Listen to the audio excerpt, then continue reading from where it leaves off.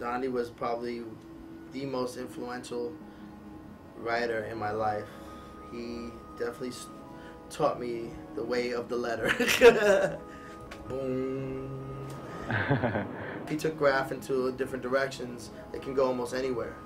You know, it doesn't have to be traditionally this way. It can be a D here and a character there, and it's balanced by its triangulation, or it became geometric, almost like how Michelangelo did his perspectives and his balancing of a composition. He thought his work out very well. He just didn't put out work just to have sheer numbers. And that's what I respected about him. In the book of names, Dondi means fun. Dondi was really cool. I just remember hanging like a lot of different sessions, a lot of scenes with him. And of course, you know, it was Dondi that came to the rescue on Wild Style and actually doubles for Lee in all the subway painting where it's supposed to be Lee's character, Zorro. It's actually Dondi doing the actual paintings, you know. And, even those whole cards, as great as they are just like not an appropriate representation of what he did. Dondi's thing, if you look at his drawings, these are masterful, well laid out forms of letters, you know, of Wild Style.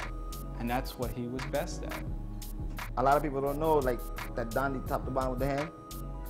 There's a lot of writers that had done top to bottom and they had done it on a platform. On a platform. To get them letters to be straight and proportioned where you want it. This man did it 2 feet away from the train. That is remarkable. That is, you cannot top that. I don't care if you're Picasso, I don't care who you are. You cannot top that. Because you can't see what you're doing until you see it running completely. Dondi had a more reserved personality, and he was almost like Lee in that sense, where he was more of a loner. You know what I mean? And I was the loud one, always trying to get, no, let's have a party, man. Let's get everybody involved here.